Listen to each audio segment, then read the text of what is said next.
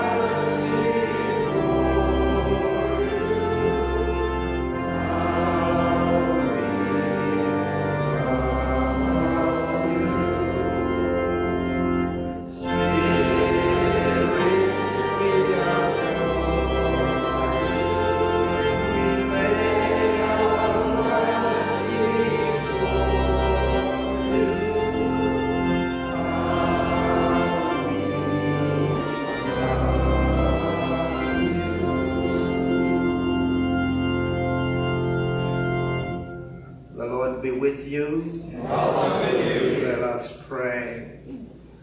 O Lord, make us have perpetual love and reverence for your holy name. For you never fail to help and govern those whom you have set upon the sure foundation of your loving kindness. Through Jesus Christ our Lord, who lives and reigns with you and the Holy Spirit, one God, forever and ever. Amen. Please be seated for the reading of Scripture.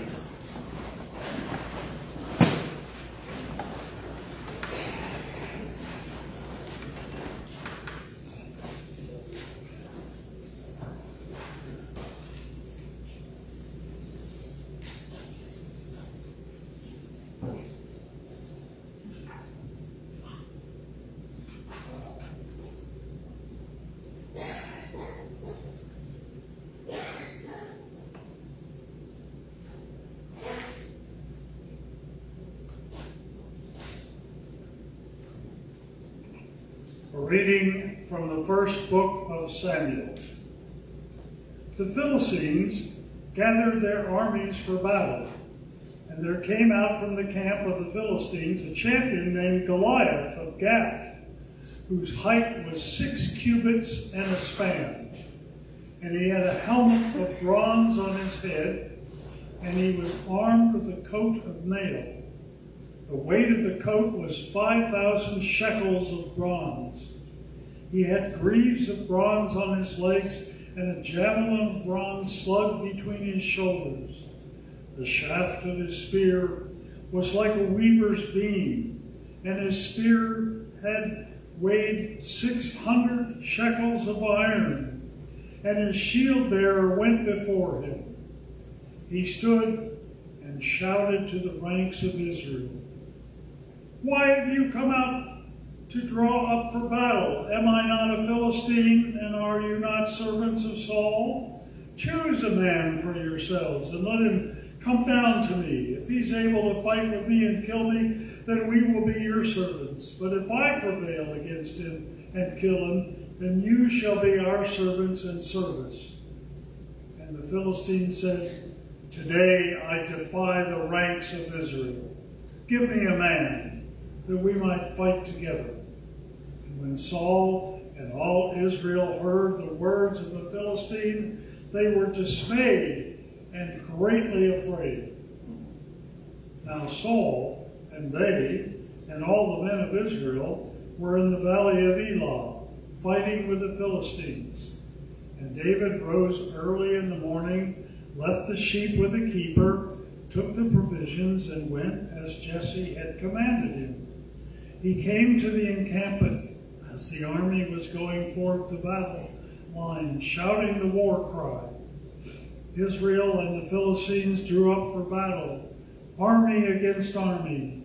David left the things in charge of the keeper of the baggage, ran to the ranks, and went and greeted his brothers. As he talked to them, the champion, the Philistine of Gath, Goliath by name, came out of the ranks of the Philistines and spoke the same words as before, and David heard him. David said to Saul, "Let no one's hearts fail because of him. Your servant will go and fight with this Philistine." Saul said to David, "You're not able to go against this Philistine and fight with him. You're just a boy, and he has been a warrior from his youth." But David said to Saul, "Your servant used to keep the sheep of his father, and whenever a lion or a bear came and took a lamb from the flock, I went after it and struck it down, rescuing the lamb from its mouth. And if it turned against me, I would catch it by the jaw, and strike it down and kill it. Your servant has killed both lions and bears, and this uncircumcised Philistine shall be like one of them, since he has defied the armies of the living God." David said, "The Lord who saved me from the paw of the lion and from the paw of the bear will save me from the hand of this Philistine." So Saul said to David, "Go, and may the Lord be with you." Saul clothed David with his armor. He put a bronze helmet on his head, clothed him with a coat of mail. David strapped Saul's sword over the arm, and he tried in vain to walk, but he was not used to them. Then David said to Saul, I can't walk with these. I'm not used to them. So David removed them. Then he took his staff in his hand, and he chose 5 smooth stones from the wadi, and put them in his shepherd's bag, in the pouch. His sling was in his hand, and he drew near to the Philistine. The Philistine came on and drew near to David with his shield bearer in front of him. And when the Philistine looked and saw David, he disdained him, for he was only a youth, ruddy and handsome in appearance. Now the Philistine said to David, Am I a dog that you come to me with sticks? And the Philistine cursed David by his gods. The Philistine said to David, Come to me, and I will give your flesh to the birds of the air and to the wild animals of the field. But David said to the Philistine, You come to me with sword and spear and javelin, but I come to you in the name of the Lord of hosts, the God of the armies of Israel, whom you have defied. This very day the Lord will deliver you into my hand, and I will strike you down and cut off your head. And I will give the dead bodies of the Philistine army this very day to the birds of the air and to the wild animals of the earth, so that all the earth may know that there is a God in Israel, and that all this assembly may know that the Lord does not save by sword and spear, for the battle is the Lord's, and he will give you into our hand. When the Philistine drew nearer to meet David, David ran quickly toward the battle line to meet the Philistine. David put his hand in his bag, took out a stone, slung it, and struck the Philistine in the forehead, and the stone sank into his forehead, and he fell down on the ground. The word of the Lord.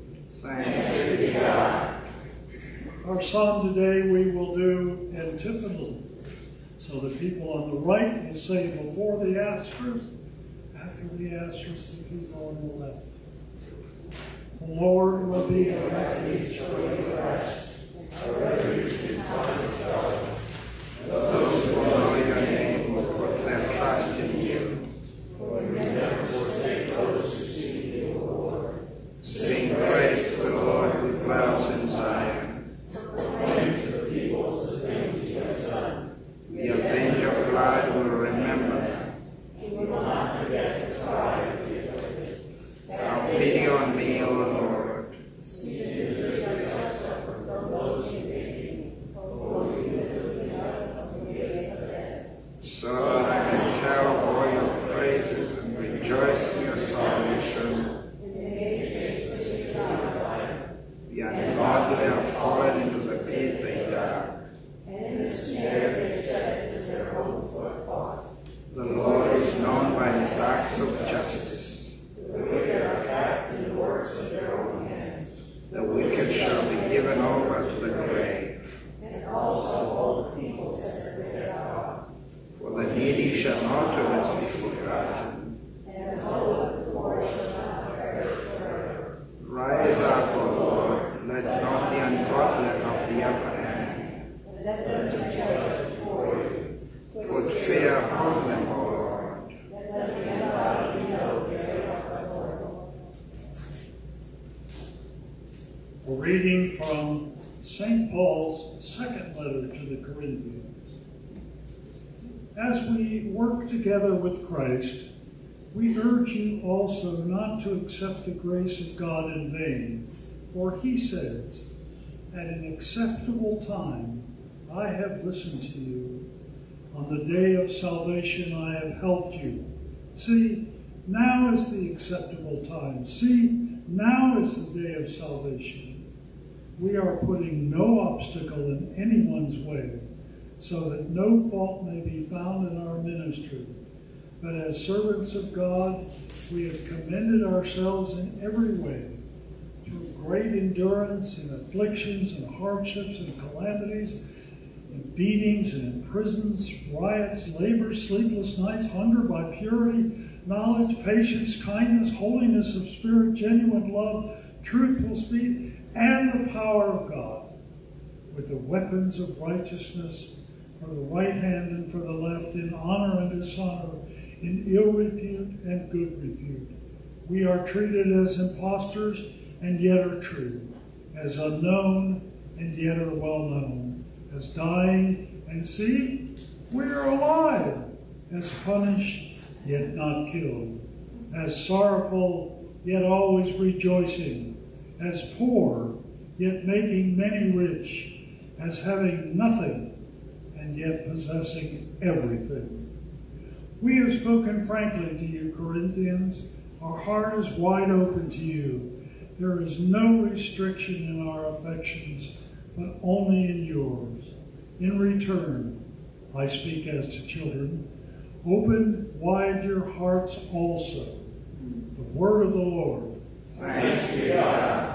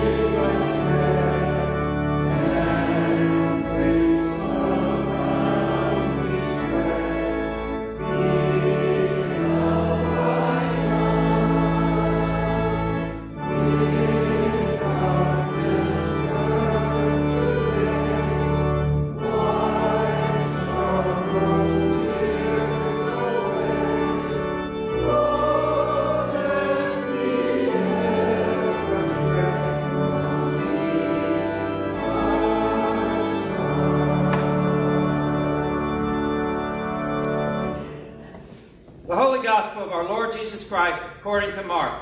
Glory to you, Lord Christ. On that day, when evening had come, Jesus said to his disciples, "Let us go across to the other side." And leaving the crowd behind, they took him with them in the boat, just as he was. Other boats were with him. A great windstorm arose, and the waves beat into the boat, so that the boat was already being swamped. But he was in the stern, asleep on the cushion. And they woke him up and said to him, "Teacher, do you not care that we are perishing?" He woke up and rebuked the wind and said to the sea, "Peace, be still." Then the wind ceased, and there was a dead calm. He said to them, "Why are you afraid? Have you still no faith?" And they were filled with great awe and said to one another, "Who then is this, that even the wind and the sea obey him?" The Gospel of the Lord. Praise to you, Lord Christ.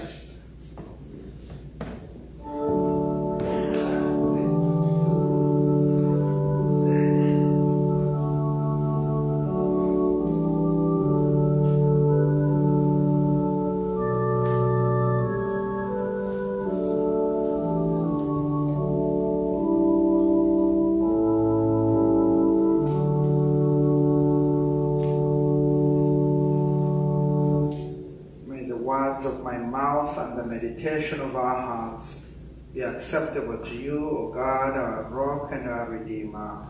Amen. Amen. You may be seated.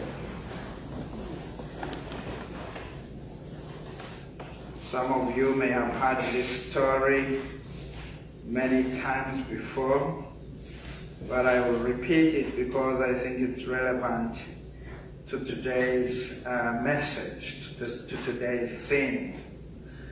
Some of you know that I was born in Rwanda, and at the age of 3, we migrated to Uganda. And at the age of 19, I came back to my ancestral village. The village where I was born is between 2 lakes. And so we use the lake to cross both sides. And when I arrived at age 19, I was looking for a job, and the one place I knew was a job was across one of the lakes. And so I needed to find a way to go look for a job there. And looking for jobs in Rwanda at that time, you had to go stand at the gate and hope that somebody, a manager, will come by the gate looking for people who are looking for work. So you would go as many times as you can until you give up and stand at the gate and hope that somebody will come and say, I'm looking for somebody. So getting there, crossing the lake, as you know, is not that easy. And a relative of mine said, okay, I will loan you a canoe. And he had this tiny canoe that could only fit 1 person, but could fit 2 young people. So since I was 19, there was another relative, a young man who was about 16. We could barely fit into it, sit in it and not sink it. So that's the canoe we used. And mind you, I don't swim until today, because where I grew up in Uganda, there were no lakes, and so I didn't learn to swim. And when I came back at 19 and tried to learn to swim, the boys said, no, you can't. You're too old, you'll sink. I'm told that's not true, but I still believe it. That's why I'm not trying to learn how to swim. So I couldn't swim. So we are in this little canoe, 2 of us, and the water is almost at the edge. So twice on one of those trips, so we made several trips, at least twice, the lake was troubled by the wind, the storm. And I remember on both occasions, as soon as the water was troubled, the water began to get into the canoe, because remember, there's not much age. And I remember one day as the water began to come into the canoe, the young man who was an expert, because he had grown up there, he said, you need to remove the water. And here is somebody, no life jackets. I'm trying to remove the water with my hands as he is trying to navigate the canoe that almost is getting under. On both occasions, we made it, not through the wind, but we had to turn. One time we had to aim at another place, straight, instead of turning into the wind where it was coming from to go to our place, we had to go straight and docked at a nearby place. Another time he said we need to turn and go with the wind. And so we did, and on both times we survived. I share this story because the gospel story we just read talks about the fear that the disciples had of perishing, because it's a real issue there. Even though most people in my village are very good with swimming and whatever. In fact, stories are told of people who would, like during famine times, who would swim across to steal like bananas and put them on their back and swim with them back with them. So they are most people are very good. But there is not a month that passes without somebody who is very good drowning in the lake. So the danger of drowning is very real. So I can understand the fear of drowning. As I read through these stories, the story of Goliath and David, and the story of the disciples, I remembered a verse that you will hear me quote very often. John chapter 16, verse 33. These are the words of Jesus to his disciples before he was crucified and was going to heaven after the resurrection. He said this, John 16, verse 33. I have told you these things so that in me you may have peace. In this world you will have trouble, but take heart, I have overcome the world. In this world you will have trouble, but take heart, I have overcome the world. In other words, trouble is inevitable in this world.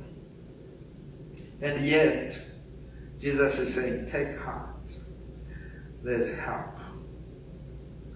Both these stories, the story of David and Goliath, and the story of the disciples and the storm, demonstrate what the psalmist is saying in the psalm we just read. Hear again what the psalmist says. The Lord will be a refuge for the oppressed, a refuge in time of trouble. Those who know your name will put their trust in you, for you never forsake those who seek you, O Lord. For the needy shall not always be forgotten, and the hope of the poor shall not perish forever. In this world you will have trouble, but take heart, I have overcome the world.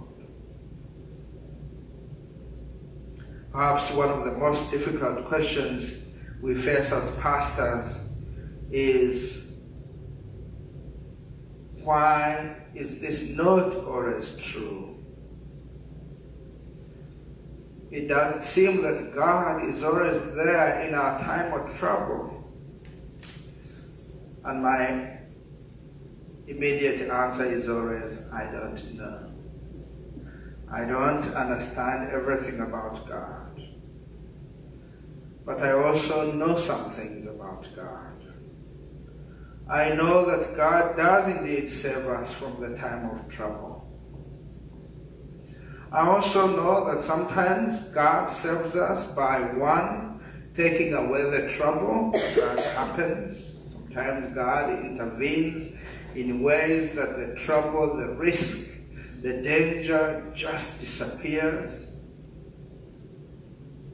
And in other times, perhaps more often than not, God saves us by carrying us through the trouble. In other words, by strengthening us to endure the trouble. And it seems to me that that's exactly what St. Paul is talking about in the letter we just read. His second letter to the Corinthians. These are his words. As servants of God, we have commended ourselves in every way through great endurance, in afflictions, hardships, calamities, beatings, imprisonments, riots, labors, sleepless nights, hunger, and many, many other troubles. God has given them great endurance. That is sometimes, in fact, more often than not, how God saves us from the time of trouble. So, the question perhaps we should be asking is, how does that happen? How are we able to be saved in times of trouble? What does it take to be saved from the time of trouble? There are certainly several lessons from the David and Goliath story, from the disciples and the storm story, and indeed from the testimony of the psalmist and the testimony of St. Paul in the letter to the Corinthians. And I found at least 3 things that are present, that are important to be able, in times of trouble, things that help us be saved, be rescued in times of trouble. One is to remember. To remember. There are several things to remember. One is to remember that our struggle is not against enemies of blood and flesh, but against the rulers, against the authorities, against the cosmic powers of this present darkness, against the spiritual forces of evil in the heavenly places. Our struggle is against spiritual forces. The things that trouble us, whether they have come in a form of humans or not, have a spiritual component. And so they have a spiritual solution. 2, remember what God has done before. The number one thing that sustained David, made David able to overcome Goliath, he remembered what God had done before. Listen to what he said. The Lord who saved me from the paw of the lion and from the paw of the bear will save me from the hand of this Philistine. One of the devil's tactics to really frighten us and oppress us is to make us forget. When we forget what God has done before, then the devil has us. Then we can be devastated. But when we can look back and remember those times when God has come through, when God has saved us, then we are halfway to victory. Remember what God has done before. Second thing we need to do in times of trouble, believe. Believe. The psalmist puts it beautifully. Those who know your name will put their trust in you, for you never forsake those who seek you, O Lord. This is a testimony from one who had tried it over and over and over. And I'm a witness to that when we trust in the Lord, we will not be disappointed. God will either take away the trouble, or God will give us the strength to endure the trouble. Third, we need to act. There is always something we can do or we need to do. And the course of action you take will depend on the circumstances and the guidance of the Holy Spirit. In the case of David, he needed to do a lot. Yes, he remembered, he believed, but also he needed to do something.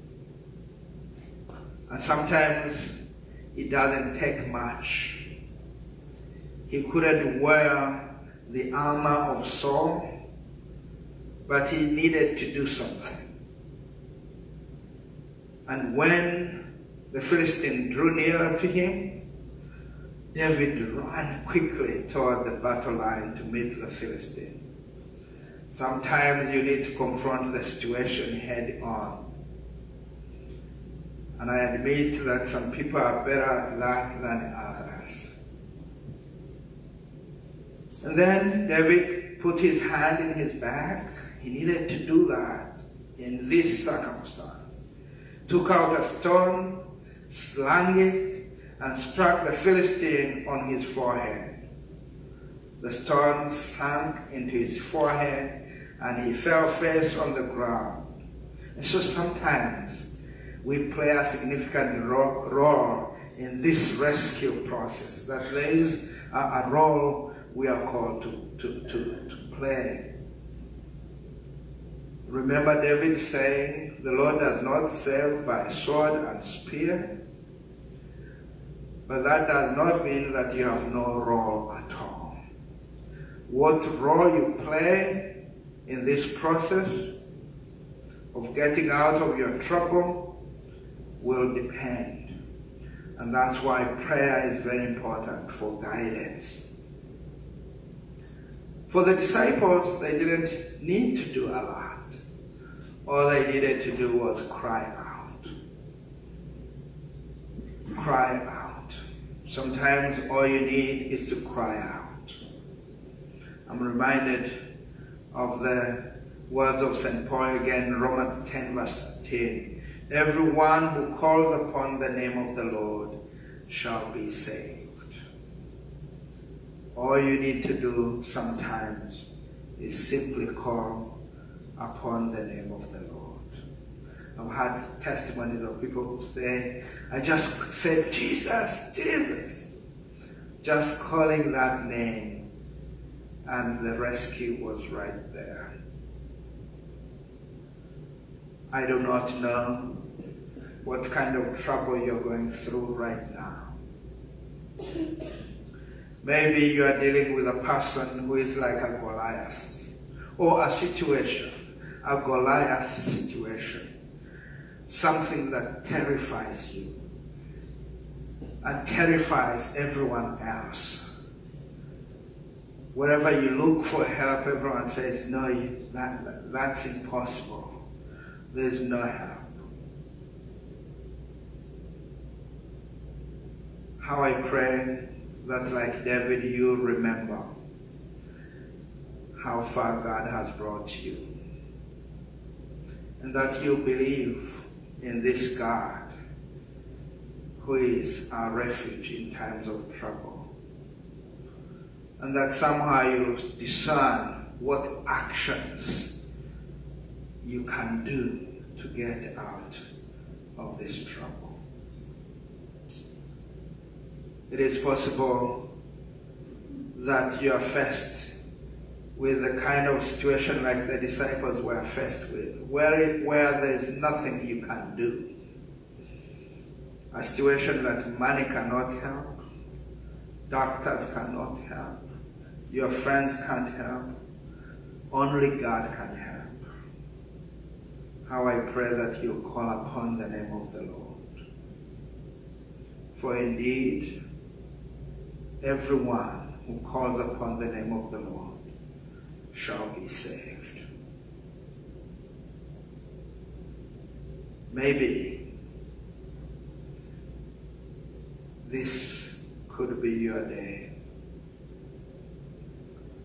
I'm encouraged once again by these words, some of my favorite words of the scripture. 2 Corinthians 6 verse 1 and 2. As we walk together with Christ, we urge you also not to accept the grace of God in vain. For he says, at an acceptable time I have listened to you, and on a day of salvation I have helped you. See, now is the acceptable time. See, now is the day of your salvation. How I pray that whatever it is you are going through, you will remember, you will believe, and you will act. And maybe, this may be your day, the day of your salvation. And indeed I pray that today will be the day of your salvation. For all who call upon the name of the Lord shall be saved. Let us pray. Gracious God, we thank you, for you are our refuge in times of trouble. Thank you for reminding us of this truth. Lord, you know each one of us. Some of us are going through a lot of troubles even right now. Troubles, some like Goliath kind of situations. Some of us are going through storms. Many of us are frightened and terrified. How I pray that this will be the day of our salvation, the day of our rescue. Teach us, O God, to remember. Teach us to believe. Help us to believe that you are indeed our rescue, our refuge, and help us to cry out to you. For this indeed may be the day of our salvation. Thank you, Lord. Thank you, Jesus. Even now, come and save us. For you are indeed mighty to save. And all who call upon your name shall be saved. Thank you. We bless you, we honor you, we glorify you. In Jesus' name, amen.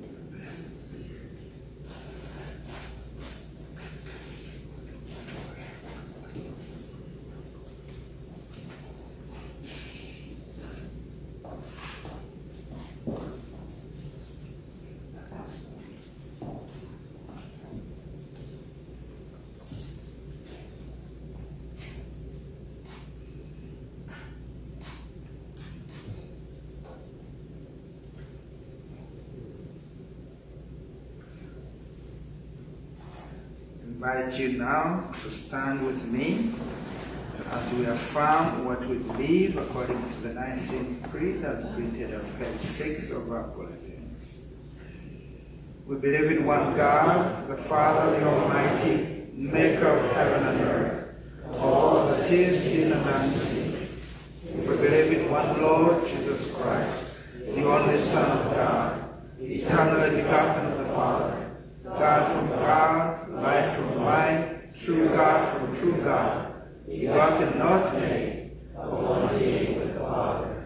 Through him all things were made.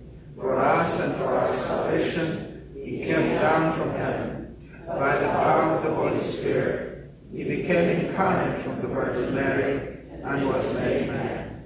For our sake he was crucified under Pontius Pilate. He suffered death and was buried. On the third day he rose again, according to the Scriptures. He ascended into heaven and is seated on the right hand of the Father. He will come again in glory to judge the living and the dead, and his kingdom will have no end. We believe in the Holy Spirit, the Lord, the giver of life, who proceeds from the Father and the Son. With the Father and the Son he is worshipped and glorified.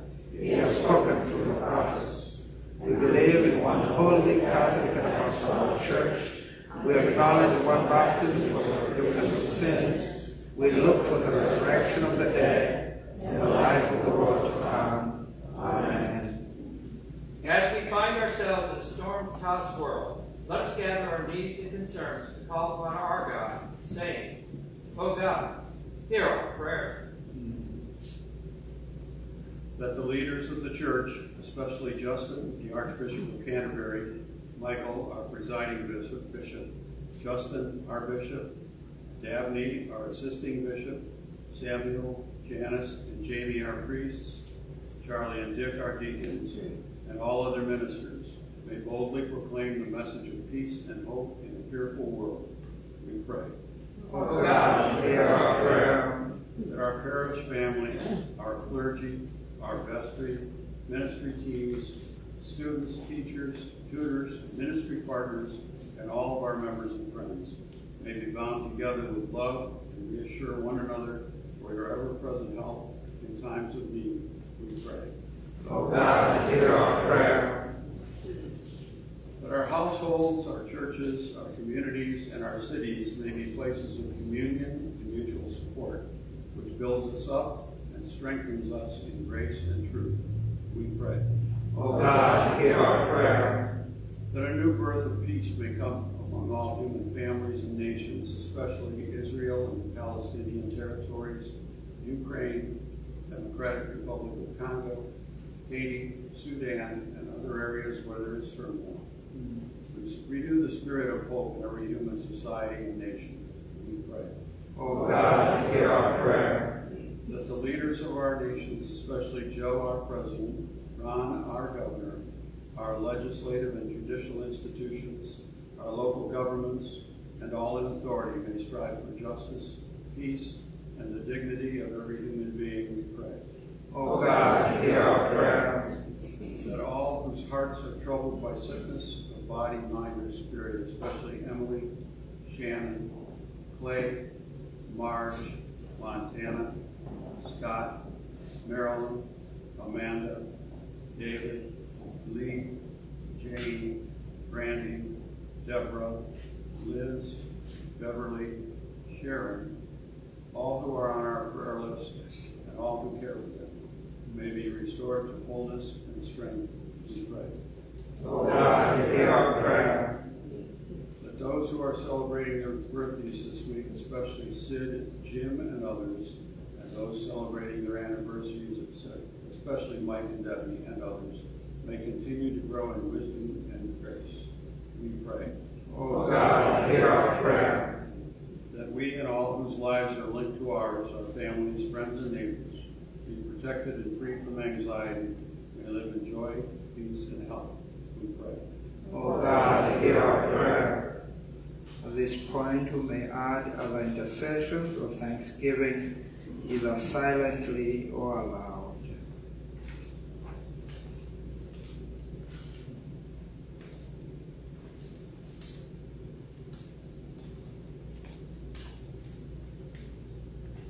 Caring God, we thank you for being with us through the fury and the calm of life's voyage, revealing your care to us and drawing us to new life.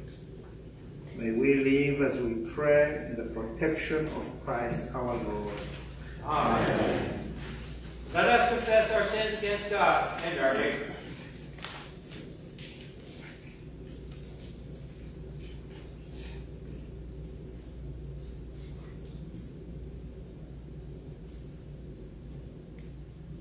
Most merciful God, We confess that we have sinned against you in thought, word, and deed, by what we have done and by what we have left undone. We have not loved you with our whole heart. We have not loved our neighbors as ourselves. We are truly sorry and we humbly repent. For the sake of your Son, Jesus Christ, have mercy on us and forgive us, that we may delight in your will and walk in your ways, to the glory of your name. Amen. Almighty God, have mercy on you, forgive you all your sins through our Lord Jesus Christ, strengthen you in all goodness, and by the power of the Holy Spirit, keep you in eternal life. Amen. The peace of the Lord be always with you. And also with you.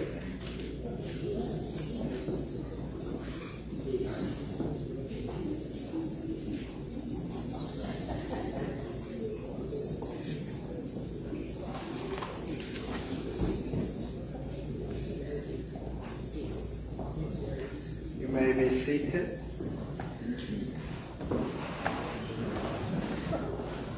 welcome again to the house of the Lord. As always, it's wonderful to gather in His name. Special welcome to our guests. I know this is not your first time, so it's up to us to remember your names.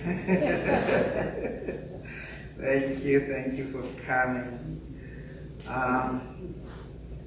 Wish to call your attention to the few announcements that we have. Really, there are not many. They are standard announcements that we need to keep reminding each one of us of. There's one that's missing, and I got into trouble for that, but Naomi was so kind to me. She was gentle in reminding me that I forgot to put it, and that's about the baskets. The baskets for the golf benefit. Last year, they really made a huge difference, and we are hoping we can do it again or do even much better. So if you are able to help with baskets, please see Naomi. I sent a letter sent to the announcement separately, and I hope you saw it. And but if you want to help, really see Naomi. We need to get going quickly because it's only 2 months. If you think about, well, 3 technically, but October 5th is not very far. And there's a lot of work involved. And so we'll be giving you more information, but as I've said, start thinking about it, talking to people about it, and soon we'll have the materials for you to distribute. And meanwhile, pray also, as we heard in the sermon, our struggle, even the struggle to raise funds, is a spiritual thing, and we need God to be on our side to be able to succeed. There's an update on the church entrance walkway project or sidewalk. We have been looking for alternatives to the concrete that was rejected, loudly rejected. And we found somebody who is willing to put pavers like the ones we have here. Those are different from the ones we have there now.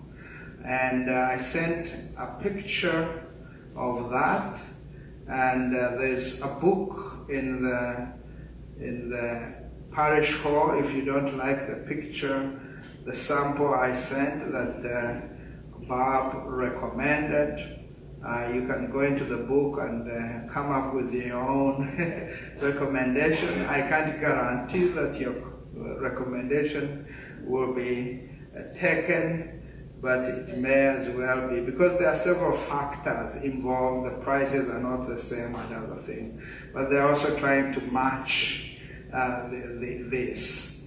So it's significantly more expensive than the concrete, but I think it will meet the 2 criteria, that it be safe and beautiful.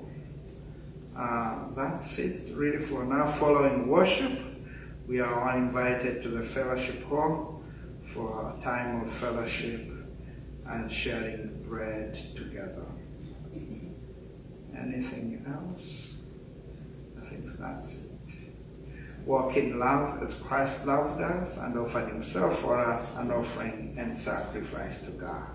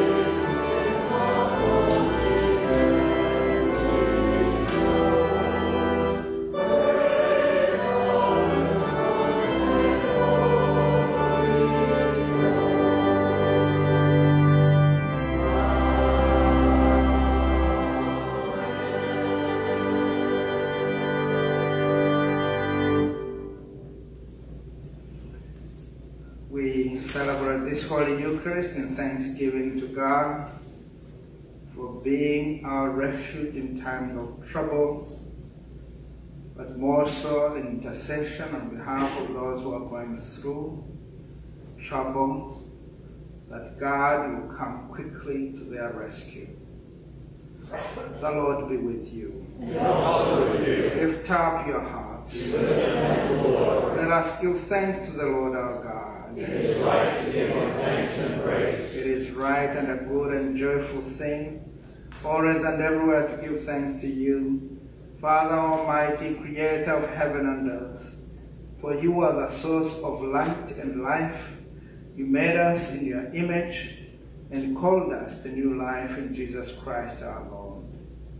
Therefore we praise you, joining our voices with angels and archangels and with all the company of heaven, who forever sing this hymn to proclaim the glory of your name.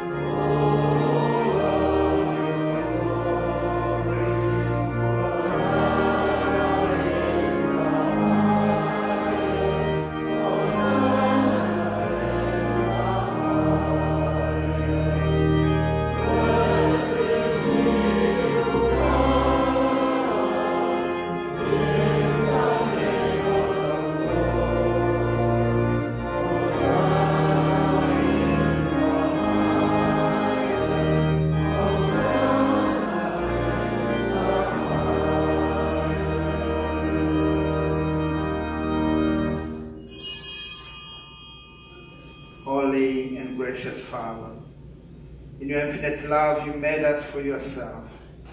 And when we had fallen into sin and become subject to evil and death, you in your mercy sent Jesus Christ, your only and eternal Son, to share our human nature, to live and die as one of us, to reconcile us to you, the God and Father of all. He stretched out his arms upon the cross and offered himself in obedience to your will, a perfect sacrifice for the whole world. In the night he was handed over to suffering and death, our Lord Jesus Christ took bread, and when he had given thanks to you, O God, he broke it and gave it to his disciples and said, "Take, eat. This is my body which is given for you. Do this for the remembrance of me." After supper, he took the cup of wine. And when he had given thanks, he gave it to them and said, "Drink this, all of you. This is my blood of the new covenant, which is shed for you and for many for the forgiveness of sins. Whenever you drink it, do this for the remembrance of me."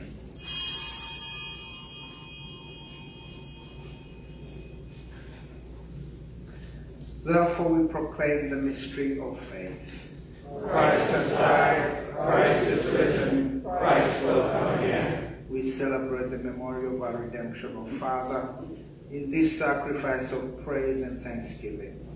Recalling his death, resurrection, and ascension, we offer you these gifts. Sanctify them by your Holy Spirit to be for your people the body and blood of your Son, the holy food and drink of new and unending life in him. Sanctify us also, that we may faithfully receive this holy sacrament and serve you in unity, constancy, and peace, and at the last day bring us with all your saints into the joy of your eternal kingdom. All this we ask through your Son, Jesus Christ, by him, with him, and in him. In the unity of the Holy Spirit, all honor and glory is yours, Almighty Father, now and forever. Amen.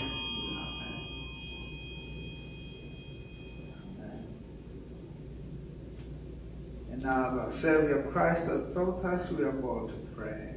Our Father, who art in heaven, hallowed be thy name. Thy kingdom come, thy will be done, on earth as it is in heaven. Give us this day our daily bread, and forgive us our trespasses, as we forgive those who trespass against us. And lead us not into temptation, but deliver us from evil. For thine is the kingdom, and the power, and the glory, forever and ever. Amen. Amen.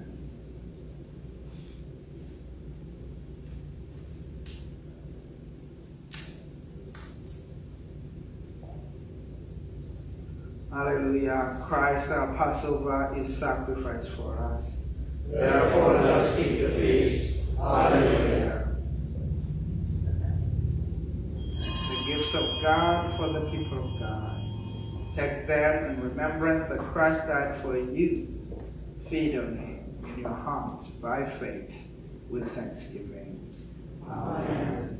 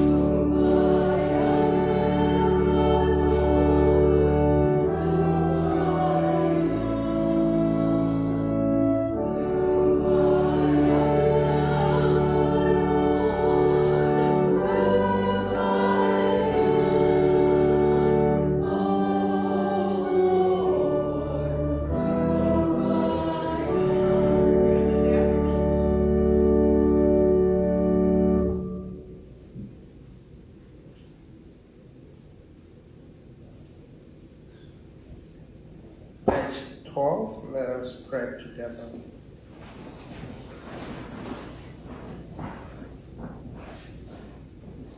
God of abundance, you have fed us with the bread of life and cup of salvation. You have united us with Christ and one another, and you have made us one with all your people in heaven and on earth.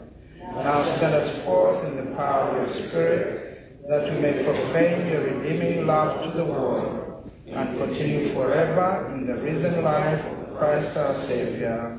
Amen.